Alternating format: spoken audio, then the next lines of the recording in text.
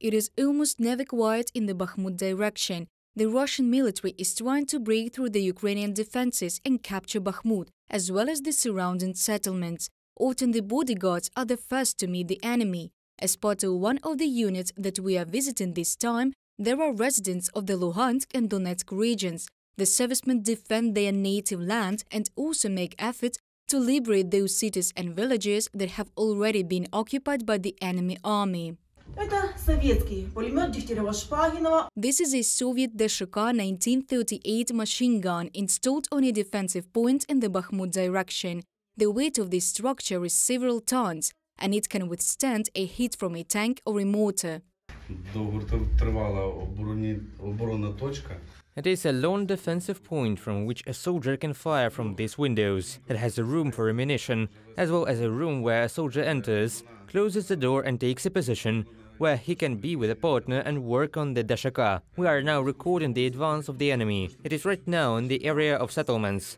Therefore, a decision was made by the top leadership to equip such a pillboxes directly near company strongholds on the roads in order to contain the onslaught of the enemy.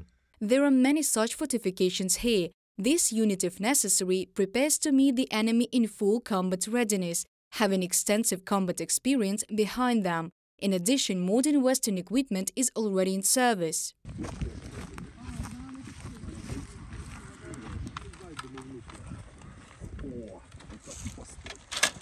This is an American portable anti-aircraft missile system Stinger. It is designed to destroy helicopters or unmanned aerial vehicles.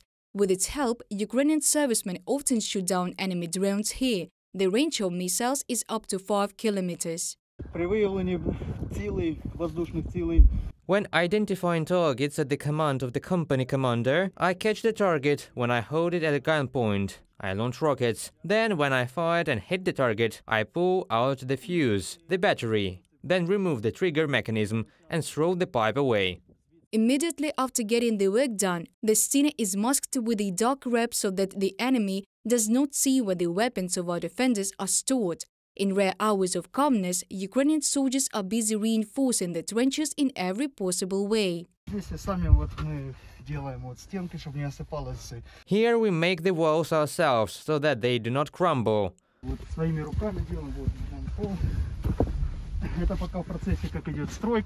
We use boxes from ammunition. This is one in the process. Construction is underway.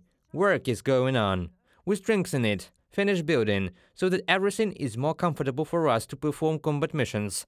Here we have a position for firing from an assault rifle. We are on the high ground. If the enemy goes up, there is a good visibility of it for us. Enemy drones often circle the skies above the defenders' positions. Ukrainian servicemen constantly monitor their movement. We are shown how Russian Orlan-10, DJI and Kamikaze Landsets landed here with the help of a jammer. The wave range of this jammer is 360 degrees. It is an anti-drone portable gun. This drone jammer, Kiev SG-6, is our Ukrainian development. There are others here too, like American or Polish, but this is our development. It creates interference at high frequencies and breaks the connection between the copter and the operator. And the copter automatically starts to descend. The Ukrainian servicemen in these positions are equipped with everything necessary to effectively deter the enemy and are ready to fight back. Every soldier in this unit dreams of an early victory and returning home. Reported by Diana Kolesnik, Anastasia Volkova, Artem Voronin, UATV News.